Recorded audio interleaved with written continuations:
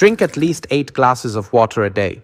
We've all heard that advice for years, but is it really true or just a health myth that keeps getting repeated? Water is, of course, essential for life.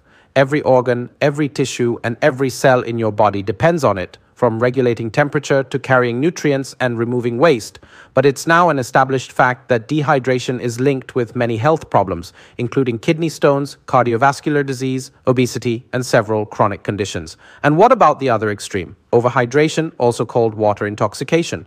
Research shows it can cause hyponatremia or low blood sodium. And in people with kidney disease, it's even linked to higher mortality and impaired kidney function. So the 8 glasses a day rule doesn't fit everyone. Your body already knows when it needs water. That signal is called thirst. Hydration is vital, but it isn't one size fits all. Listen to your body, not a number. Follow Science Says for more evidence-based health facts.